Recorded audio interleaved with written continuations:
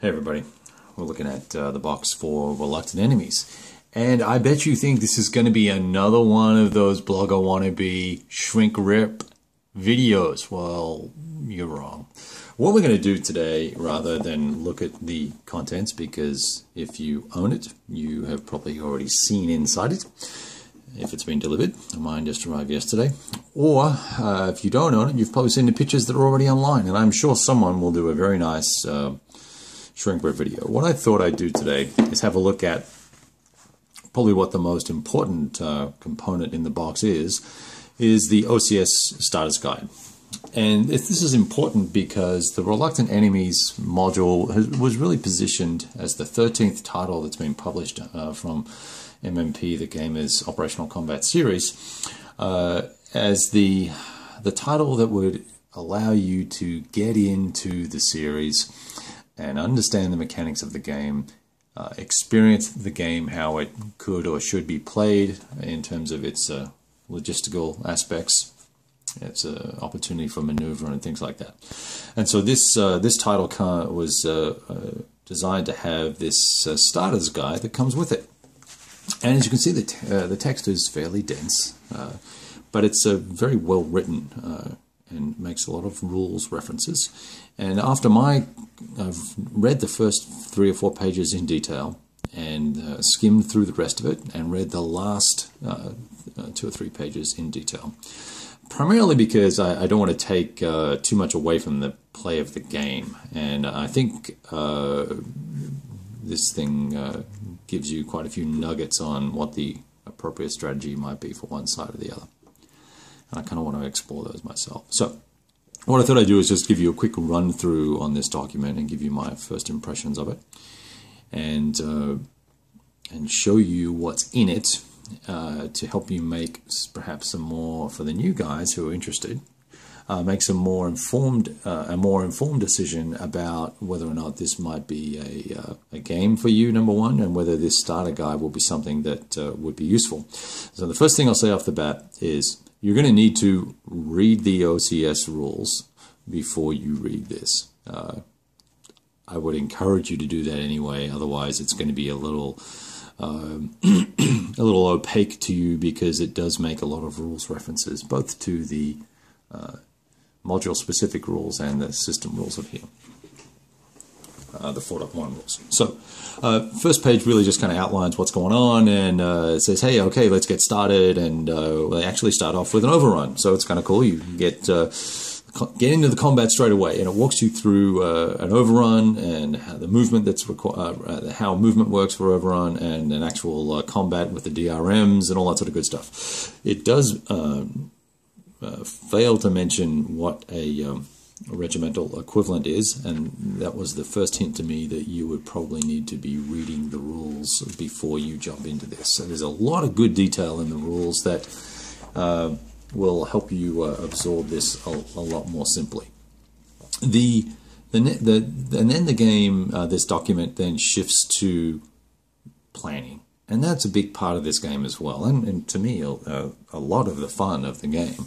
It's thinking through what you might do, and if you've ever seen any of my videos or blog posts on my meager efforts at OCS, I love to get the map and mark out where all the victory hex locations are, and these are automatic victory locations here, and these outline some of the difficult terrain areas and things like this. And they've done this here, and then walked you through the thinking of what you might do as the Commonwealth player. And then I'm not sure if there's a lot of detail on what the Vichy French could potentially do. There are these little boxes that highlight what you should be thinking about, and bringing your attention to certain aspects of the game, and in what they call little newbie notes. And they're very insightful, very cool. So I really enjoyed this. Helps you think through the supply net, the logistics side of the game, what you're trying to achieve. It's very well written. And then you can see there's quite a few images on the map. I probably would have liked to have seen slightly higher resolution on these images, but they're certainly good enough. So talks about the use of reserve markers here, and walks you through a full turn in very specific detail. What you're going to need to do with your supply, artillery barrages. There's some naval barraging that goes on here, and then goes through reaction movements. So what will the Vichy French do in this given situation here? How to apply air in the various segments of the game, and then goes through a classic combat, typical combat, and it goes on from there. So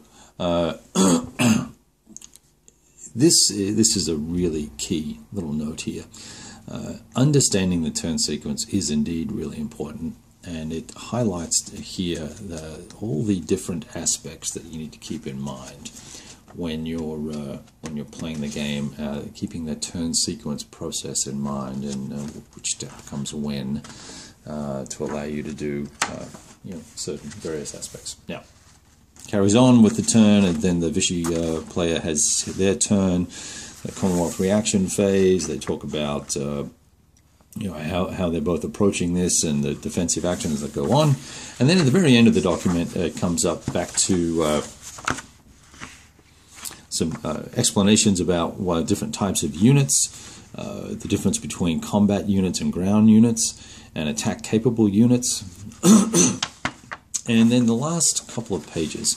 I was a little surprised to see this chart, these couple of charts in here. I think it really trying to hammer home the point that this is not just about supply, and it's not just about maneuver. It's also about the quality of the units that you have in the game. The action ratings of a given unit will wildly affect your results in a given combat.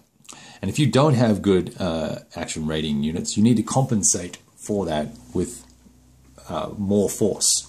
And they really use this here, these two tables here, and take up a fair bit of space. I would say, 1.5 columns of space discussing the impact of the action rating. And then when it goes on to talk about modes and leg and truck and track points, a little bit about probability theory, because, hey, no point missing that. So clearly some guys have played ASL before and are into the analysis of, the extensive analysis of this.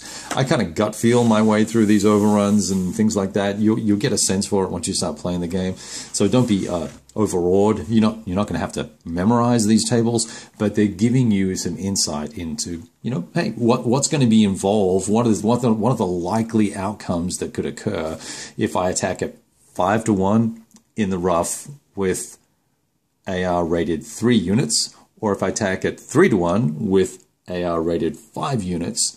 It's going to be a very big difference in your potential combat results. Okay, so it then goes in and looks at sums up all the different things that you've learnt, adds a few more details on various aspects about fueling and independent units, and using HQs to bulk fuel things. So pretty cool stuff. I really think it's a great effort for a starter guide. It's not something I've seen done in perhaps as much detail anywhere else, but I think the detail is required because although this game is not, as it says in here, it's not complex, it is, for me, it's involved. There are a lot of decision-making points, and those points can often be complex because there are so many choices. All right, that's a very long... I wanted this to be a couple of minutes, but here it is. I'll pop this up for you. You can have a look at it. It's the OCS Starter Guide from Reluctant Enemies. I will give you just a quick squeeze in the box. You've got the rules. There's a map. And here are the counters. I haven't even had a look at them myself, actually. It's a one counter sheet, so... yeah, one counter sheet, and there's some informational charts and bits and pieces and the usual guff that you would get with the game. So there you go. We'll talk to you soon.